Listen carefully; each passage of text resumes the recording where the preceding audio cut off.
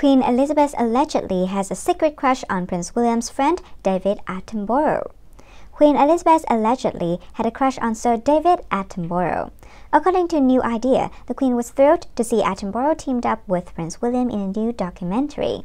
But according to a royal commentator Phil Dampier, the Queen would have loved it more if she was the one that worked with Attenborough.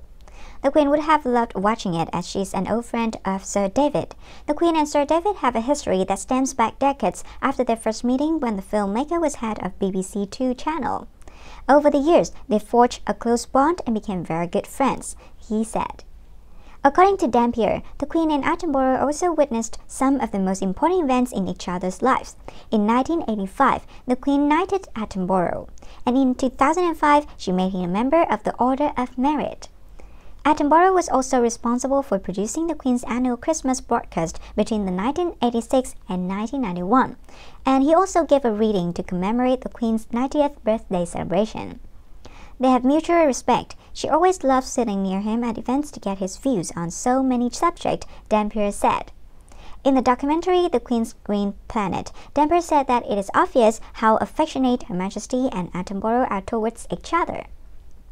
You could see the affection and friendship between the pair. They were talking like old friends, and he's one of the few people who probably talks to the Queen as an equal and is not in awe of her, which she enjoys, the source said. However, there was no mention in the article that the Queen has a crush on Attenborough. As such, this is another instance of the tabloid publishing a misleading headline about a member of the royal family. In August, the tabloid published a misleading headline about the Queen. New Idea claimed that the monarch had a showdown with Meghan Markle. The Queen also allegedly traveled all the way to the United States to confront the Duchess of Sussex. However, it doesn't take a genius to figure out that the tabloid's claims are incorrect.